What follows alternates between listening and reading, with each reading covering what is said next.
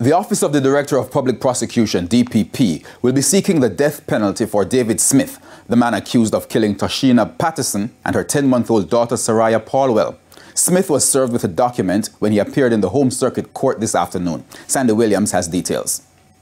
David Smith, the sixth person to be arrested and charged for the kidnapping and murder of Tashina Patterson and Soraya Paulwell, appeared for the first time before the Home Circuit Court today since his apprehension on February 15, 2024. He is the alleged triggerman in the high-profile double murder case. It's alleged the gun used was given to him by co-accused Bijan Black. At the time of the killing, Black and another co-accused, Richard Brown, were also present. After Tashina Patterson and Soraya Paulwell were fatally shot, it's alleged Mr. Smith took a picture of the deceased females and sent it to Miss Leota Bradshaw on her request while at the scene of the crime. The bodies were then burnt at the scene. The Office of the Director of Public Prosecutions, after reviewing the material on file, which included forensics, today served a notice of intention to seek the death penalty on Mr. Smith. Also, Bijan Black is now facing additional firearm-related charges, including possession of a prohibited weapon, unauthorized possession of ammunition, and dealing in prohibited weapon. Leota Bradshaw, David Smith, Roland Balfour, and Bijan Black appeared before Justice V. Graham Allen in the Home Circuit Court. The Crown served the new indictment as well as statements, forensic reports, and other documentary material on attorneys representing Bradshaw and Balfour. Smith and Black were unrepresented. The four were remanded until June 13, 2024. In total, 6 people were arrested for the murder, 2 of whom, Richard Brown and Rashane Miller, pleaded guilty for their roles in the kidnapping and murder.